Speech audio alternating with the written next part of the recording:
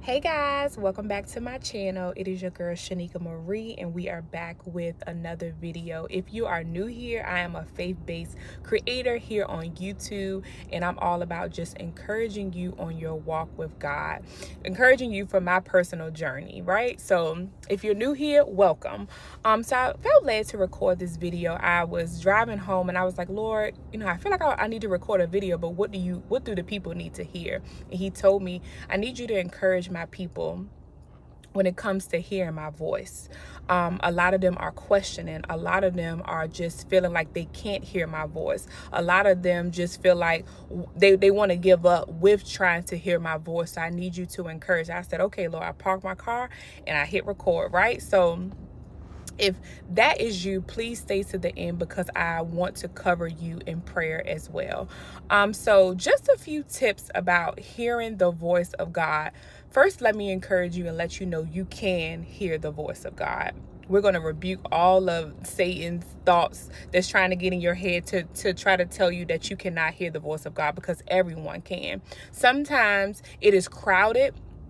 It's crowded out by the noise of the world. It's crowded out by the noise of people. It's crowded out because of the noise that Satan sends right into our minds, having us question all of these things. So I just want to just come against that right now and let you know you are able to hear the voice of God. Now, sometimes the voice of God can sound like our own thinking. It can sound like something, that we're trying to convince ourselves to do, if that makes sense.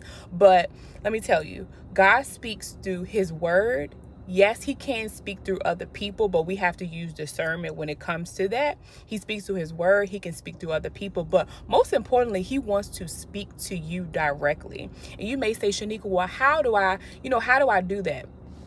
Let me encourage you to incorporate more stillness in your life. And when I say stillness, get the distractions out the way, get your phone out the way, just find a spot that you want to purposely meet with God daily, right? You can play worship music, you can sit in silence, whatever you need to do to just kind of declutter your mind and declutter your heart first so you can really hear from God. And what I mean by decluttering your heart and mind is get a piece of paper and write down everything that's kind of on your mind and heart and say, Lord, I'm making space so that I can hear from you about whatever you want to hear from him. And I'll get into that in a minute, but we have to make space to hear from God, right? We have so much going on in here. We need to literally write down all of those thoughts, what we're worried about, what's on our to-do list, right? Write down all of those things right first and get it out your head.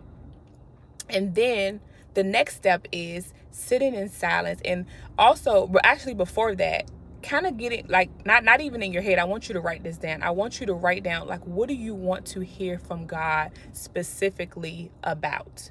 Is it about your job? Is it about your family? Is it about, something going on in a friendship? Is it about your life? Whatever it is, kind of write that down at the top of your paper or just a plain sheet. And Lord, and I would encourage you to say a prayer over it. Lord, I need to hear from you about this specific thing. This is what's on my heart and mind, right? And I want you to sit still. But I also do not want you to get discouraged if you don't hear anything immediately. I want to affirm you and let you know that God hears everything. He hears all our prayers, whether he speaks immediately or not.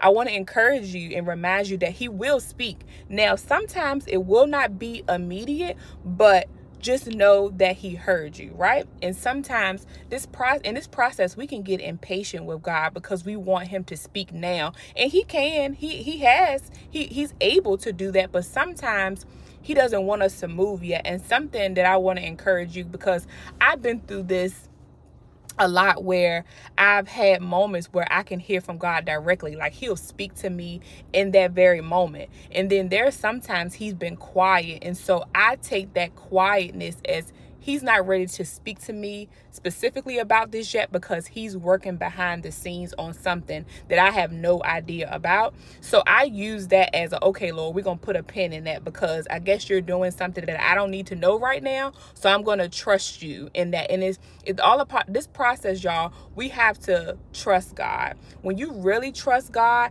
if he's silent or not, you know that he is working behind the scenes for you, okay?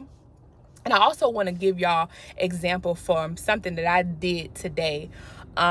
There was something that I kind of had on my heart and mind. I found myself getting a little bit anxious, but you know, my last video, our new declaration is anxiety is not our portion. Peace is, right? So I did my notes app on my phone, and I journaled, you know, just what was on my heart and mind. And I asked God to speak to me about it. Like, Lord, can you give me wisdom about it? Can you show me about, you know, show me what I need to do concerning this area, because it is causing me to worry. And I didn't hear anything. But you know what God kind of brought to my mind? He brought to my mind because I was seeking him about this very thing this time last year. And I felt like I heard from him, but y'all, to be honest, I think it was the enemy trying to confuse me a little bit, because if I would have moved on what I thought God said, even though I know all, you know, his plan works out for our good, I know that, but I think I would have moved too fast. So God brought that back to my memory. And I remember, I think for a while I was a little bit afraid to seek God about this specific thing, about this thing, because I was a little nervous, because I almost got it wrong last time. So, but God was like, you need to surrender that to me. Surrender that fear of I might get it wrong, or I might act too fast, because God's grace, it covers, y'all, it covers all of that. Because even if you do make a mistake, even if you do move too fast and you heard God incorrectly, not hear God incorrectly, let me take that back. Even if you move too fast and you didn't hear from God, maybe you trusted in, you know, your own wisdom, or maybe, you know, you fell into the enemy's trap. I'm not sure. But even in that, God's grace still covers us and brings us back where we need to be. So take a breather. We don't have to have it all together. If we get it right all the time, why would we need God, y'all?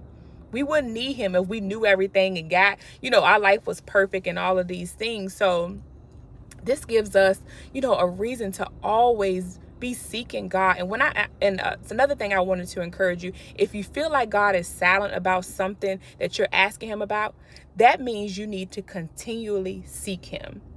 Seek him more about it. And I believe, because I've seen this happen in my own life, is he doesn't speak to me directly about it. I'll hear something in a sermon that I'll know will be confirmation to what we talked about, or a friend will bring up something, or something will happen to where I'm like, okay, God, you are telling me to be still, or you're telling me, or you're confirming it may be time for me to move on something, right? So when I tell you God is always speaking, he speaks through so many things. And I also want to encourage you with, just because God spoke like that the last time doesn't mean that he's going to speak the same way.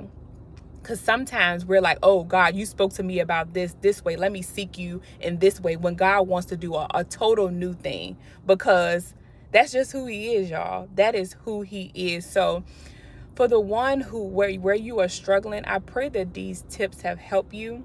And just to kind of wrap up what I was saying, you know, God can speak through his word. He can speak through people. He can speak through a worship song. Y'all, we can't limit God, because he can literally speak. He can speak through a license plate. He can speak through numbers. And I know this past year, God has been speaking so much to me through certain numbers. And even in that, he's led me to a mentor that has allowed me to understand what he's saying, y'all, even through numbers, right?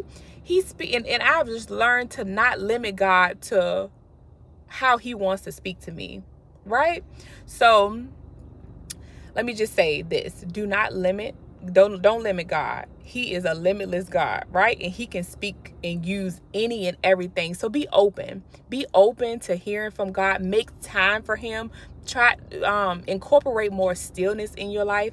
Maybe, well, if you can, I would suggest doing it in the morning before you do anything else. But if you can't, just try to find a time that works for you to be still. Even if it's just 10 minutes, y'all. 5 minutes. It matters. It matters, because God can do a whole lot in a little time, okay? And also, if you feel like, you're not hearing from God, that's an indicator that you need to continue to seek him more about it. Keep asking. The word says keep seeking, keep asking, keep knocking. We have to keep at it, because sometimes, how many of us, and I've been there before too, where I asked God about something and I ain't hear nothing. I was like, well, I guess that's it. Right? I have been there. You are not alone. So if you're in that space, just go ahead and laugh, because we done all been there, right? But y'all, I'm so glad I recorded this video, and I just feel like the Holy Spirit, now just confirming everything that I'm saying. So y'all, let's say a prayer. Let's say a quick prayer before we end this video, okay? Father God, we just thank you for your goodness. We just thank you for your grace. God, I just pray for the one who is watching this, who is struggling to hear from you, God. Lord, I pray that you will give them a new experience with hearing your word today, Father God. I pray that this moment forward, that they will know what your voice is, and also the voice of the enemy, that they will be able to rebuke it as soon as they hear it, when they know that is the enemy, God. But they will also take heed, and they will understand, and they will write down, and they will pay attention to the ways that you are speaking. God, help them to focus more on what you're speaking than anything else, God. I pray right now that your voice will be the loudest in their lives, Father God. Lord, I cannot wait to hear the testimonies that come out of this, of people just continuing to seek you, Father God, not going by their own reasoning or own understanding, but fully trusting in you, Father God, fully trusting in your wisdom that only you can give, God. So Lord, we just seal this prayer up. We just pray a head of protection over it, God. And Lord, we just thank you for new experiences with you starting now. In Jesus' name we pray. Amen. Amen, amen, amen, y'all. I pray that this video encouraged you. And if it did, share it with someone. Be sure to leave comments. I respond to all comments. So please leave a comment if anything in this video has encouraged you, or maybe it was confirmation to you. Let me know. Let's talk about it, okay? So be sure to like this video, subscribe, do all the things, and I will talk to y'all in the next video.